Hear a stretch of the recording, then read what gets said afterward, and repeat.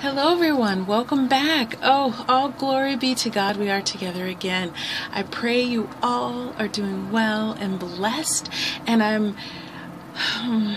I'm so happy to be back with you. I do have a tough subject to share, but it's important, and I know that God led me to this information to share it with you. It is I say it's time sensitive because it's happening right now. It's happening quickly. This is a confirmation to a dream that the Lord gave me in 2018 that I've shared here, that I believe I had no idea. You know, when these dreams come from the Lord, He doesn't tell me when. And he doesn't explain himself. No, he shouldn't have to. But you know what I mean? Like, so I don't know exactly when. So I just keep watching because that's what we're supposed to do. Amen. So this is a confirmation to a dream, but also this is an update. And I have to be very careful with my words. I apologize for the background noise. I'm in the back part of the house and it's a little louder back here. I try to muffle what I can. So I hope you can hear me okay. But thank you for your patience with me. I appreciate you just even hanging out with me. I appreciate you all. Okay, I'm going to get to it. All right, so this is an update to the jab. More information has come through, and also some critical thinking about this process. And I have to be very careful with my words because it's a sensitive matter and it's current. Like my dreams are dreams and they're subjective. You know, comparing to the Bible, to the Word of God, as well as, you know, we can fellowship over it and discuss the dreams. But this is actually current events when I talk about the jab, so I have to be careful. Okay, so let's go over the update for the jab first. Today is Sunday, the 11th of July, and they have reported in the last week that this administration did not meet the goal of July 4th that they were hoping for. So they are now sending authorities out to canvass and map and to go directly to people's homes that have to see who has not received the jab, or maybe who've received it. So that's happening, and actually it's already been reported. Some people have reported that this is actually happening, like it's already in motion. So keep that in mind. Okay, so I'm going to go over my notes. Let's see. One critical thinking that my information brought up is, do you remember back in the beginning, there was a whole thing about keeping it cold. They had to have certain, that was one of the criteria for even having it, was how you were able to keep it. And once it was opened or used, it had a short duration of time. I know of a man who received it early. He's in his mid-30s, and at the time they were doing older people in his area on the East Coast, and he found a place that had extra supply of the jab, and he was so excited. I'm praying for this man. I hope you pray with me too for him. He was so excited because they were advertising that if you got there and no one was standing in line to receive it, you could have whatever surplus they, you know, it was open to anyone, because they were worried about it going bad, and they were worried about also keeping it cold at a certain temperature. So the question lies, and I'm not going to keep droning on and on because I have a lot of questions, but keeping the temperature keeping the temperature, and also what's the duration of time once the package or the vial, I don't know, like I said, I have to be careful with my words, has been unsealed. Can they go door to door and it's still a viable?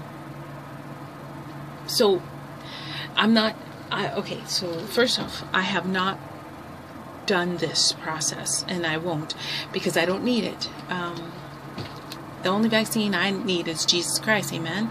And then also, this is something our body can recover from. They've seen cases of, so I don't feel like this emergency jab is even necessary, in my opinion. And we have the luxury of choice. But for them to be making this aggressive move to go from home to home causes concern. Okay, so my 2 points is the temperature and the duration of time for still freshness. Let's see. They want to know who has and who hasn't.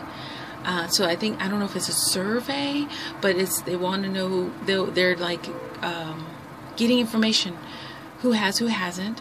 And then also I heard something about mapping. So it seems like they're going to be keeping record of activity, I'll put it that way, who has, who hasn't. So it feels very our medical information is our medical information, and we have these rights and constitutions, both federal and state. Please don't forget, you also have a state constitution as well as a state Bill of Rights. Check it out. You can search it out and see what your state says about all this. They might be in violation of just your human rights, your Bill of Rights. But like I said, I'm just giving this information out and giving updates. Okay, so the next thing, like I said, I don't want to go on and on. We know that some people have had adverse reactions, and we pray for them. But there's some who have not. So my question is also, is someone going to stay? Like, what if this person they talk to and they agree to do it? Oh, mercy on them. And is that person who administer it even going to stick around and make sure they're okay? Especially if it's someone alone. Is this a healthcare provider? This is a medically trained, certified person, because there's no liability.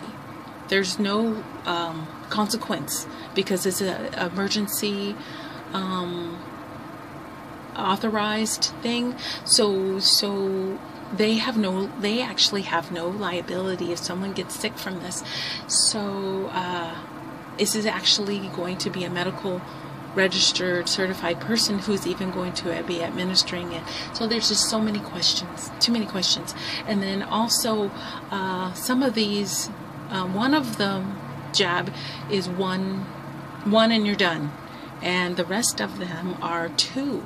So does this mean the person is coming back to your home to give you the second administration of this? So questions. Okay, so I'm just asking questions. All right, we're getting long. Okay, let's see. And also for the ones who have received this, like I said, we're praying for everyone. We're praying for all of us. We're praying for yourself, protection. And I'll go over prayer really quickly at the end. But are they keeping track? Because it's all personal information. So if we offer up our personal information, then that's how they know. If they don't offer up this information, they don't know. So that's why they think they're getting personal. They're getting personal with us and literally coming to our home. And then also, this is our taxpayer dollars paying for this act. It's paying for the people coming. It's paying for the jab itself. I don't know if our taxpayer dollars are being utilized. I have a pothole down the road. I would love for that to be taken care of over this. I'm sorry, it's silly, but it's wear and tear on your car and your tires and your axle, and your shocks, and you in the car bouncing around. I would love for them to take care of that pothole. I'm sorry, I'm being silly. Okay, back to it. Okay, the last is sometimes it's better to just get out of the way. So I'm not making any suggestions to you. I'm going to tell you what I'm going to do is I'm going to just stay out of the way. I don't know if I'm going to be home. I don't know if I know my bell has been broken since I moved in. It has. I just have had no interest to fix it. But also, if I don't hear, I can't open. And it's biblical. Like, that's why I'm going to my dream really quick. But it's biblical. When you open the door, like, remember Jesus with the 5 virgins that they knocked on the door and Jesus opened the door. Oh, no. The 5 the 5 virgins who walked up to the door who didn't have enough oil, and they knocked on the door, and Jesus answered the door, and he says, I don't know you, to them. And they were, but I'm sorry, I don't even think I want to open the door. I don't know them. And I don't even know if I want to open that door and break the seal. Okay, now go. Okay, so and the last thing I wrote down was, what is the big push? What is this big push? I understand if this administration had goals to meet and they wanted to meet them by a certain date, because we all have goals and we like to meet them, and we feel a little bad when we don't accomplish our goal. But to send out people with taxpayer money to go to home seems aggressive. And why such an aggressive move? It just seems like there's more questions. It stirs up more questions, So, especially since we're in tier 5. We just made it to tier 5 where I live. Hooray! Which means we can gather, still with masks, but we can gather more indoors, and we can gather outdoors without a mask, up to 75. I mean, it's, for us, we were celebrating. It was a wonderful thing. So we just made it to tier 5. So what's the big push? Like, here where we are, and we have been full on lockdown almost this whole time. I feel bad for restaurants and businesses and movie theaters. Just made it to 50% of 2 months ago. It's been tough. So we are good. We have less than 10 cases. We were good. So I don't know. It just feels like a big aggressive push. Okay, so that's my notes. Oof. All right. Now, I want to go over the dream that I had, and I will share it in the link. But I was given a dream, and I've actually shared it twice before. The first time I shared the dream was the original time in 2018. And then the second dream, the second time I revisited it was in 2019. Now, the first time when I shared it, it was just the dream the Lord had given me, and I didn't have any context. I was just sharing the dream. And it's called Alien Invasion. Oh, I wrote it down. My apologies. Okay, Alien Invasion and the False Flag Deception. Okay, so what it was is I had this dream, and I'm just going to go over my notes very quickly. Let's see. So I was seeing a street, like a suburb, and it was homes, and it was a dead-end street, like a cul-de-sac, and it was cluttered. There was vans and cars and equipment. It looked like a movie set, and big floodlights. Reading my notes, I apologize. And cranes in the street, but I knew it was all false. I was observing. I was just hovering above, and it looked false. It didn't look like just somebody's neighborhood, you know, a quiet in nighttime scene. It looked like a movie set. And the people who lived in those homes still believed it was like they couldn't see the movie production equipment. They were just seeing the homes in their street. I was giving a different perspective. And there was a man that was sitting on a chair, and he was being held up by a crane really high in the sky. So I was looking at him going, why is this guy sitting in it was an office chair, and why is this guy sitting in an office chair high in the sky with all this movie production stuff? And I watch him. He's screaming, yelling, and I can't figure out what's going on. He looked like he was in pain. And so I zoom in on him as the people come out of their homes, and they're looking at this guy who's staring at the man. And I'm trying to go as quickly as I can. I apologize, but basically it was all false. When I zoomed in on him, he wasn't screaming in pain. He had something coming out of his stomach, and they were like this. It was like these things. Like, I thought it was like an alien. Remember the movie Alien, the original one? The guy lays on the table and the thing comes out of his stomach. Sorry for graphic, gross, but that's what it kind of reminded me of. But when I got closer to him, he was laughing. He wasn't screaming. Well, he might have been screaming to the people. Their perception of him was screaming.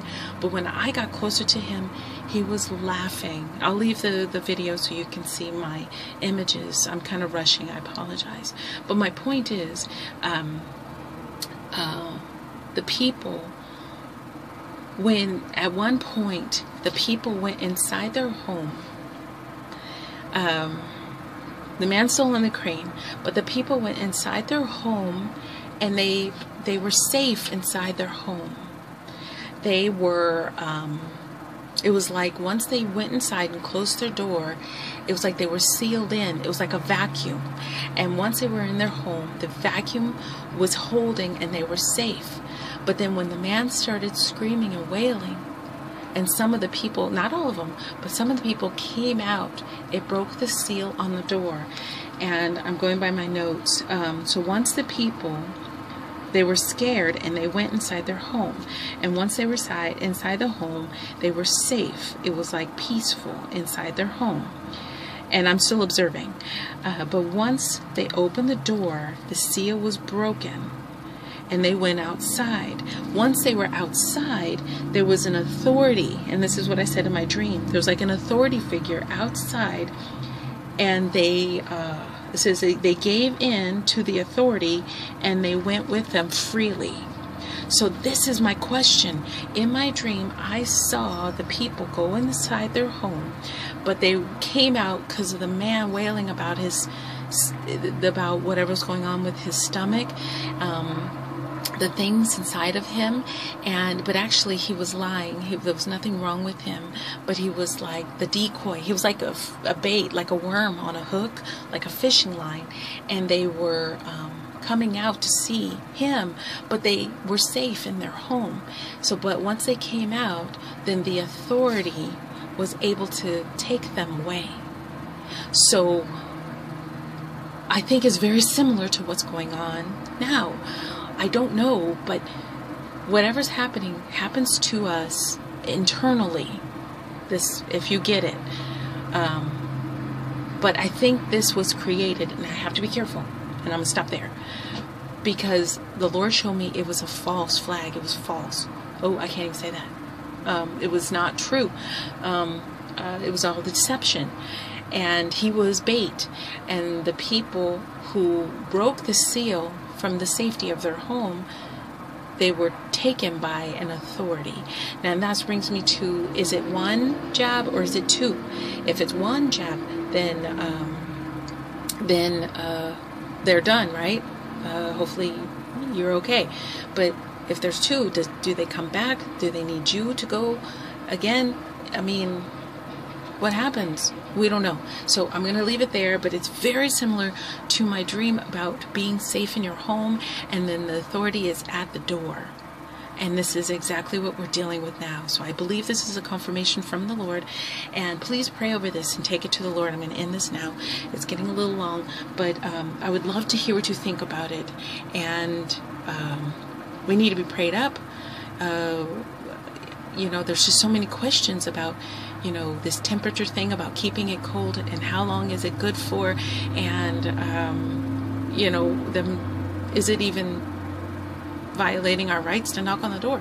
Anyway, I love you guys. I don't want to keep hashing, and I don't want this to not go out. I want this to be able to get out there for you all to hear this, because it's important, it's timely, and the Lord has already shown me that this was going to happen, I believe, in a dream that he gave me in 2018. So I love you all. I'm going to leave it here.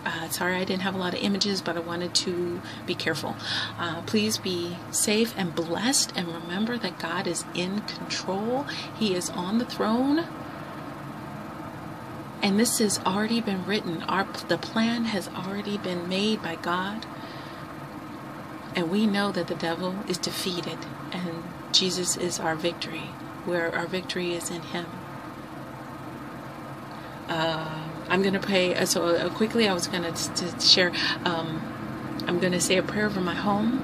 I'm going to say a prayer over my doorstep, and the space in front of my doorstep, and the space around my home. I'm going to pray for a shield of protection, and that evil can't even see my door. They can't even see my home.